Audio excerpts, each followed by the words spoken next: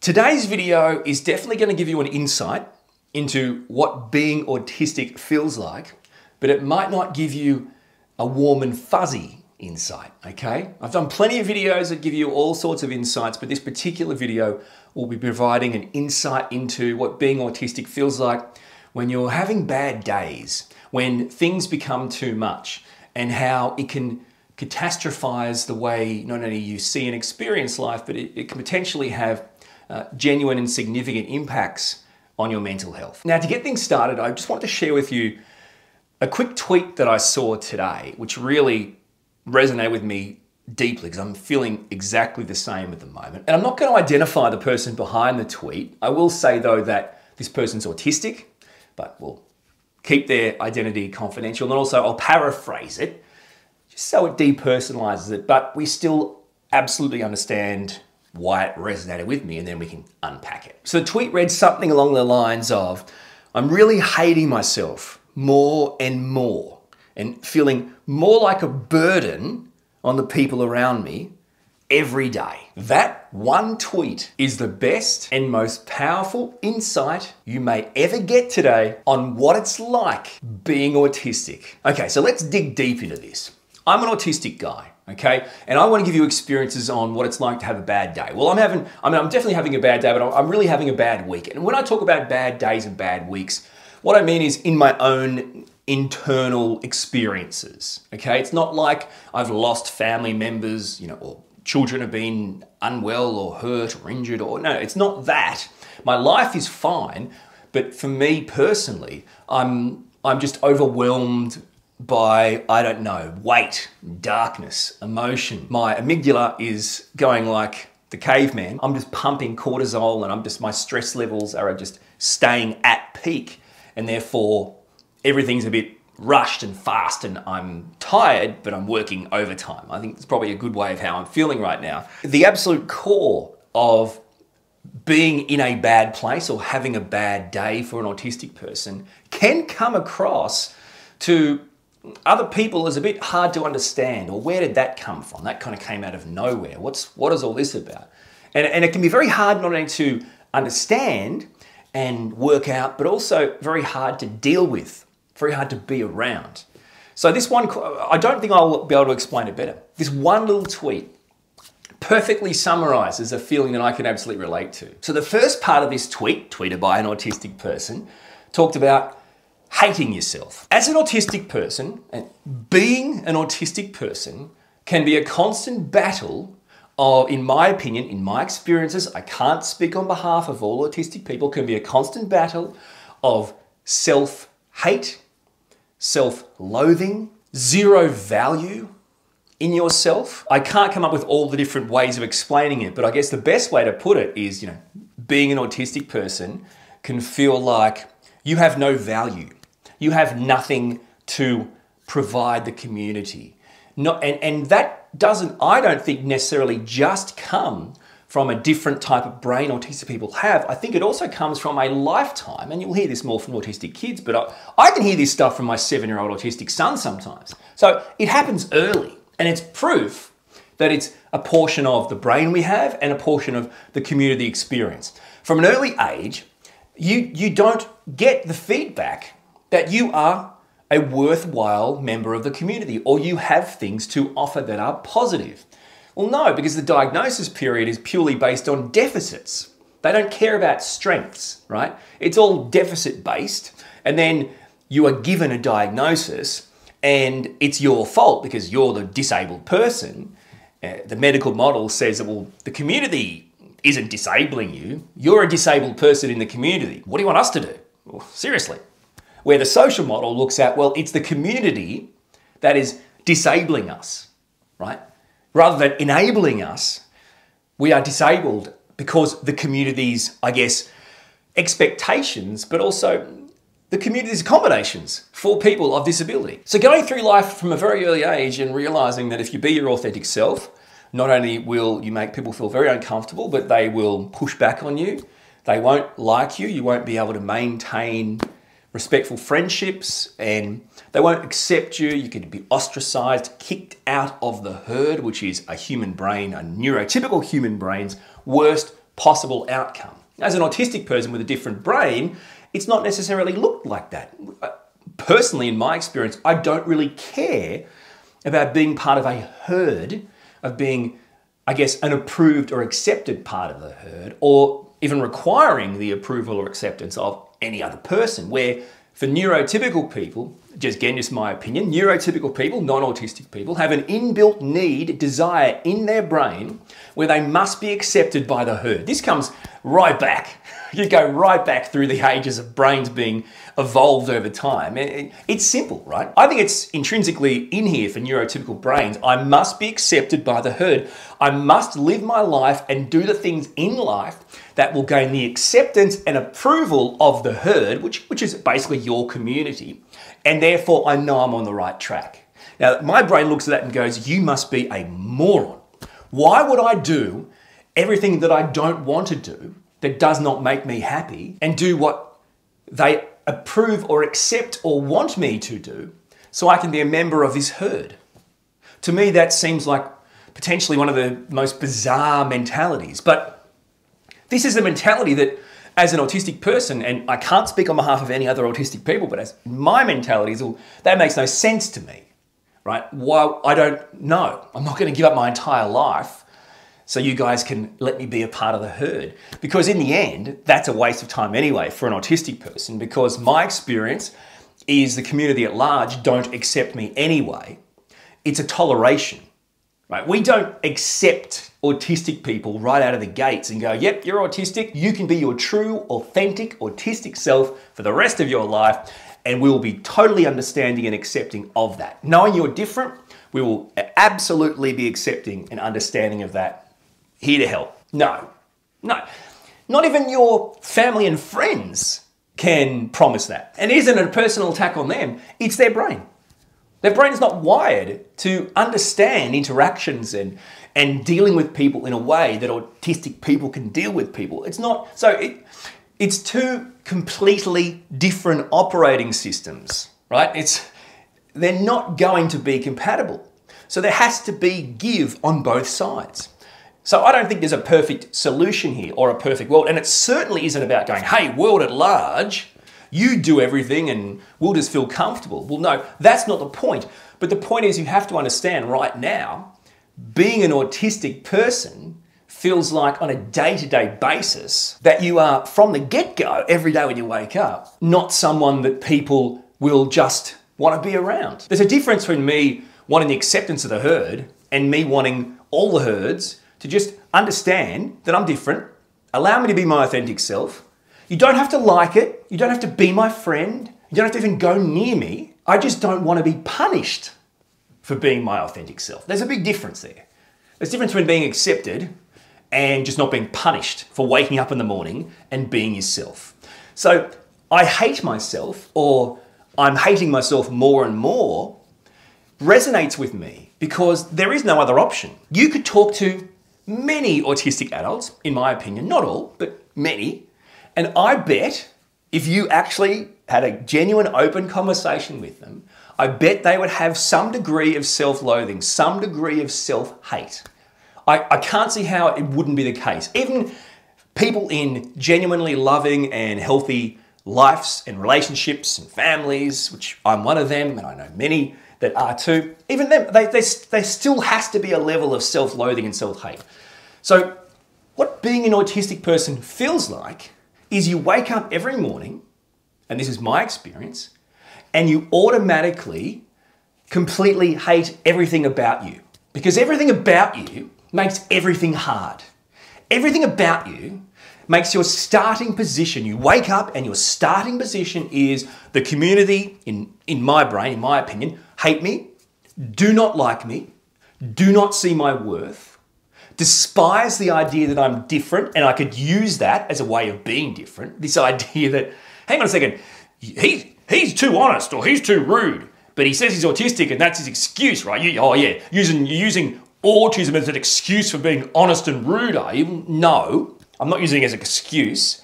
It's a diagnosed neurodevelopmental disability that I was formally diagnosed with. I'm being myself. The logical, black and white, concrete, way of thinking, which is this is wrong, this is right, I am honest, why would anyone not want to be honest? All those things allow me to only think that's the way to communicate. If you think that I like being an autistic person, so I can wake up in the morning, try and be my true authentic self to a percentage through the veil, through the camouflaging, through the mask that I put on without even knowing I put on it, because I've been trained from day one, don't be yourself, try to be like them, be accepted, be accepted, be accepted, don't really care what they think, but if I don't care what they think, I'll have no life. You know, it's like, what other solution, what other outcome do you see happening from the get-go that happens? If that's all you've been trained to do, and you're trying to be your true authentic self to a percentage through that veil, which you know you've got to put on every day, and you still don't actually achieve any level of breakthrough, of cut through to the kind of not being punished. The acceptance and understanding is super important, but it's almost, in my opinion, unobtainable in my lifetime. I legitimately think in my lifetime, and I'm 72 years old, in my lifetime, it is unobtainable that the community, the world at large, will genuinely understand me as an autistic person and accept my true, authentic, autistic self. I don't believe it's obtainable. Now, even if that isn't the case, if that's my mindset, just from my lived experience of being an autistic person, I can talk to groups of non-autistic people on Zooms and in meetings, and they ask me questions and ask my advice. I can do that every day of the week. But I guarantee you, the only person that's right after they ask an autistic person about autistic issues, in the end, is them. In the end, they're going to do what they want to do. They're going to do what's best for them, what's right for them, whether it's their business, their customers, their clients. It's not good or bad for them. It's bad for me. So sometimes I think people expect me to talk to them or interact with them like I am an academic person. Like this is a field I've studied. Right? I don't have the luxury of being able to study the field of autism and then go home at night and forget about it. I don't have that luxury. I'm autistic every minute of my life. You don't grow out of autism. You grow into it, my friend. You are born autistic, you die autistic. So the self-loathing, the hating yourself more and more each day is something that resonates with me so strongly. And if you're not autistic, just think about it. What if your own level of self-worth decreases, not increases, decreases effectively every day you're alive? And it's initiated by your interaction with the world at large. What if that was your existence? How would that make you feel? Because that's what it feels like, being an autistic person. You are fighting to be yourself. And being yourself very rarely has any outcome but negative. It can cost you employment. It can cost you relationships, friendships, education. I'm struggling to work out my value, not only to myself, but to my family and my community. But these are the things that after a lifetime of people saying, you can't be like this, you can't talk like this, you can't act like this. You're not allowed to be this person around here. Like, told that you aren't a good person. You aren't valued, respected. You aren't the kind of person we want around. With a lifetime of that, what other option do you think my brain has in to tell me, well, look, for the most part, mate, there's really nothing you can provide that's beneficial to anyone. So let's talk about the second part of this tweet now, which again was tweeted by an autistic person and resonated with me so deeply, and I think it's a critical conversation to have. The second part, so we've talked about the hate part, hating yourself more and more each day. The second part was feeling like a constant burden on the people around you. So this idea that you're nothing but a burden to be around or a burden on the people around you is a super, super important thing to not only think about, but talk about. And firstly, I'd say like the self-hate and self-loathing, I think feeling like a burden on people around you is another thing that I feel like increases every day. And it's almost in tandem, this idea that when I'm around people or just people being around me, all I really am is just a heavy burden, a weight on them. And The first thing you think about is, okay, so number one, if an autistic person, and I'm one of them, and I can only speak on behalf of me, and clearly the autistic person that tweeted that is saying the same thing. If I just wake up every day and I feel like, look, I'm just a burden upon those around me, or a burden to be around in general, I'm starting at a pretty bad place.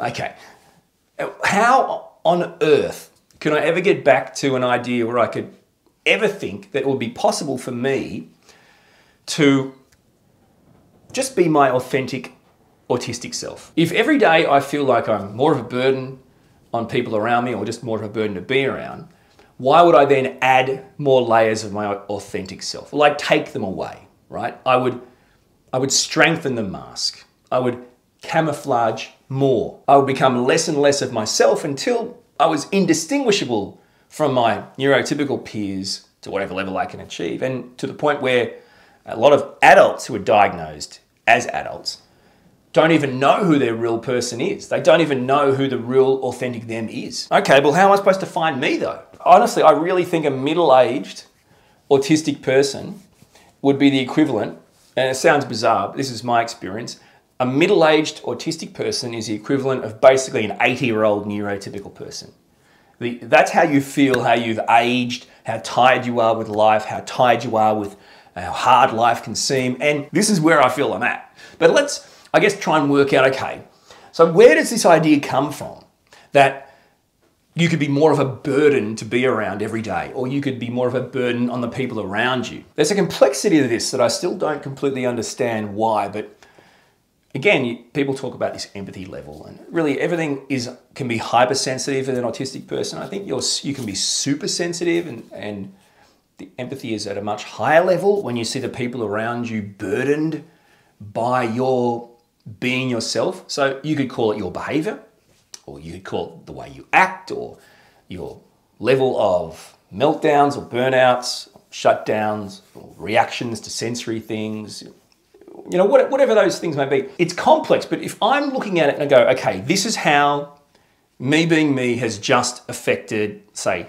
my wife. I've communicated with her, I've just been me, I've just let my guard down, put my mask off and just been me, and this is how it's burdened her or affected her. Okay, so she has taken it as offensive or rude or aggressive, or, you know, whatever the way is. And the first thing I always try to remember is, in this situation, neurotypical people becoming burdened by the way you've spoken to them because of things that, as a rule, autistic people don't actually control or have insight into, is always going to be problematic. As an autistic person, your tone, the pace, the volume, and I guess the way you convey an opinion is very different to how neurotypical people are built to hear things. So there's no sugarcoating. It's just straight, right? It's just straight, honest response answer, which can come across raw or brutal, but it's just black and white, concrete, straight. Here's what I think. And a lot of people go, well, you know, I love your honesty, or you're so honest, or wow, you're brutal. But these are all descriptions, but no, I'm just a person answering your question. Also, autistic people, and I've talked about this in videos, can have, me in particular, my son as well, my 7-year-old autistic son, can have volume control challenges. So we don't really realize it, but we may speak louder in any situation, and it comes across obviously to people like, why, well, shh, you're being too loud, or why are you talking so loudly, or there's no, they might go, I mean, do you have a volume switch? Like, you know, so it's not uncommon for autistic people to not have a volume switch, to not be aware of it, but to speak louder. It's also not uncommon for autistic people to not know, not only the volume, but the tone, the way, did I sound aggressive? I was just, honestly, in my mind, I was just straight talking, right? I didn't mean to sound aggressive or rude or whatever. And not only is it the tone, but also it's the speed. If you are talking loudly and fast, and there's a tone that's coming across, rude or aggressive or whatever, it can be really overwhelming for a neurotypical person. Now, none of those factors, as a rule, in the heat of moments, can be averted or controlled through an autistic brain. You don't get a diagnosis of a neurological developmental disability and have the ability right out of the gate to understand, acknowledge and control these types of things that are linked to having a neurological developmental disability. So again, it's an idea of being punished for being ourselves, but in addition, being punished for not being able to control being ourselves when some of the challenges we have are exactly related to why it's coming across like that. And then you realize, okay, I can't control because of the way I actually don't know I'm talking loudly or fast, or the tone is wrong, or I'm not sugarcoating it, which I'm not entirely sure even how to do that, to be honest with you. As I said, it's not something that can usually be acknowledged or controlled by an autistic brain.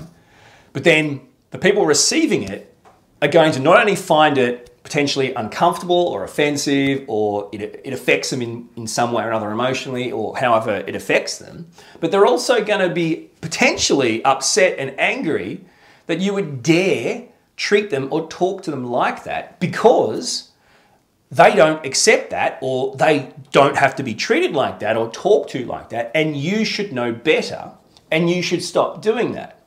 And when you put those things together, you've got, you talk to me in a way that's bad, you didn't need to do that, you know you can't do that, and you better stop doing it, with, I didn't know I talked to you bad, I didn't know I was loud or fast, or my tone was bad, or if it was offensive or aggressive or rude, or and not only did I know I was doing that, I wouldn't have been able to control it or avert it, because it's a social interaction where you've asked me something and I've answered it, or I've jumped in on a conversation, and what am I supposed to do? Stop myself and wait for my brain to achieve a goal that it's not built for the most part to achieve.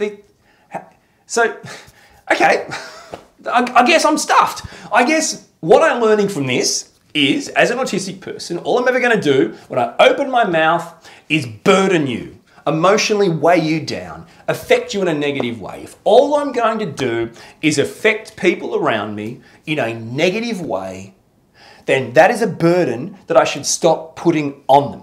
Because think about this too. How would that make you feel? Because I tell you, it doesn't make me feel good. If you think I get pleasure as an autistic person out of interacting with someone in a way I think is completely legitimate, achievable, normal, acceptable, and every time that happens, it's not to them, or they take it the wrong way. And this is many reasons. They might not like the truth. They might not accept the truth. They might accept the truth, but don't like the way you said it to them. Or it was too brutal. It wasn't sugar-coated or gentle enough, right? Which I don't even understand. The tone was wrong. The volume was wrong. There's something about all this that overwhelms me to the point where I think, okay, well then, that's cool. I'm not sure how I can ever not be my authentic self. And masking doesn't help. You can mask things, but you can't mask your brain, right? It's in communication. And if this is not achievable, my only option here to not burden you is to completely withdraw from you. If you wake up every day and you feel like just being your true, authentic self, but in addition to that, acknowledging that you have challenges with a neurological developmental disability, and no matter what you do, you will burden people by simply being around them, by simply interacting with them, being yourself around them, what inside you would feel good? How would you get out of bed on the two things we talked about, feeling like, well, every day I like myself less, right? I hate myself more, and I'm just a burden on people, because it seems like, to me, in my experience, every interaction, every conversation, anything to do with me and the outside world or the people in my family, for the most part, not every time, but for the most part, burdens them, affects them in a negative way. How can I do this? How can I break this cycle? How can I allow myself? Well, I can't allow myself to burden these people. I don't want this to happen. It's not ever my intention. It seems to happen all the time, no matter where I go or what I do. The only thing I can think of is, okay, well then just don't interact with people. You can see how complex this is. You can see why it's a bad week. It's been a bad week for me, and it's a bad day for me. Because my brain is so conflicted. At the core here isn't about me feeling burdened by burdening you. It's about me feeling just bloody horrible. Why would I want to burden the people that I love, the people that are important to me, simply by being myself? And it's factual. More times than not, just opening my mouth and trying to just be me, just a genuine person, myself to people in my life, it comes across the wrong way. It's misinterpreted or it's taken the way that I would never have thought it would be taken. Going through all that, you can see that it doesn't make me feel good. It makes me feel yuck, okay, which will make me feel all sorts of potential emotions. But as an autistic person, I might not feel the subtle emotions, right? I might not go from little emotion to next little emotion. Basically just intense anger or intense sadness, intense agitation. And then if I'm around people and I'm intensely sad or intensely angry or intensely agitated, well, that's a new burden on them. Now they're around someone who not only in their mind, doesn't talk to them properly or can't talk to them properly, that they're also making them feel horrible because no one wants to be around an intensely angry person. No one wants to be around an agitated person. No one wants to be around a sad person. Who wants to be around these people? I don't want to be around these people. I don't want to be around myself, to be honest with you. What being autistic feels like on a bad day or on bad days is an intensity that I don't think I can truly ever convey to you. In no way better than the tweet we just talked about. If you can think about that, you will have a better insight into what it's like being an autistic person on bad days than anyone could ever teach you. This video is in no way intended to bum you out, get you down, I don't know, overinflate something or dramatize anything. All it really is, hey, turn on the camera, let me have a chat, let me share some things that are on my mind and hopefully give you an insight into what being autistic is like when you're having those really bad days. And I hope it's resonated with you. If it has, please share it with your family and friends. We can reach more people doing that. And if you'd like to check out more of my videos, well, feel free to do that too. Plus, I'd love it if you subscribe to my YouTube channel and help us reach more people to raise that level of understanding and acceptance of autistic people right across the planet. Until my next video, thanks for watching.